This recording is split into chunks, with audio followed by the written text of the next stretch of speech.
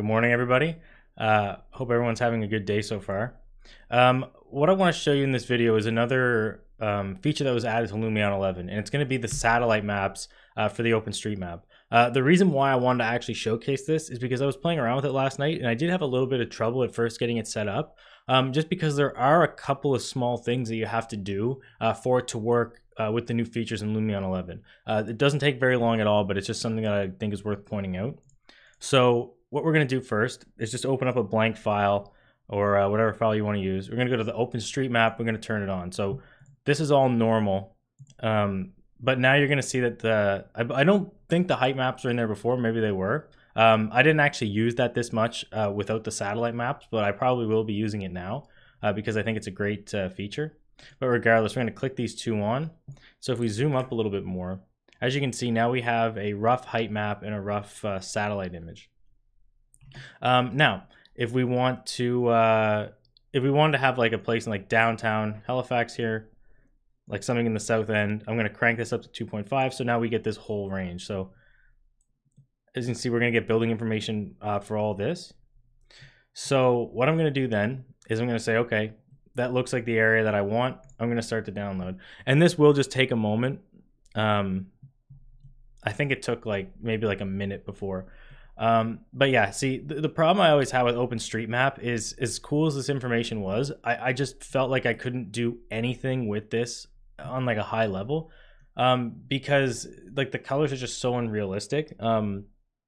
And yeah, it wasn't really my cup of tea. But the satellite maps fix that for the most part, because you can just get a little more context with the satellite image, and it does look a little bit better. And so you can make pretty decent renders now in like less than 5 minutes that will just kind of show where the building is in the city. And like for that kind of thing, it doesn't have to be perfect. Like these white blocks will work for that. Is that it's really only to give an idea of where you are. So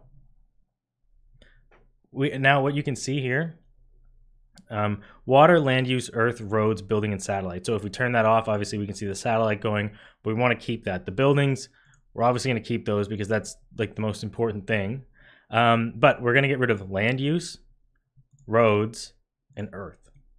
And then this is what you're left with. Now, the water is not as important to get rid of, but I normally just get rid of it too, because then you get some more information kind of around the edges of the water.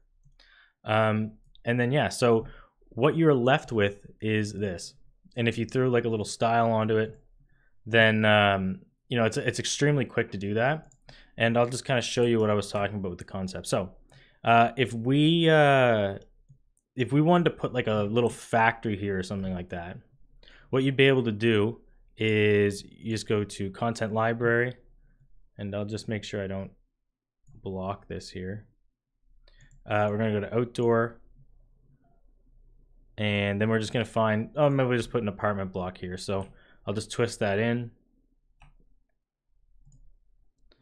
And yeah, we just twist that in. Maybe I'll make it a little bit bigger.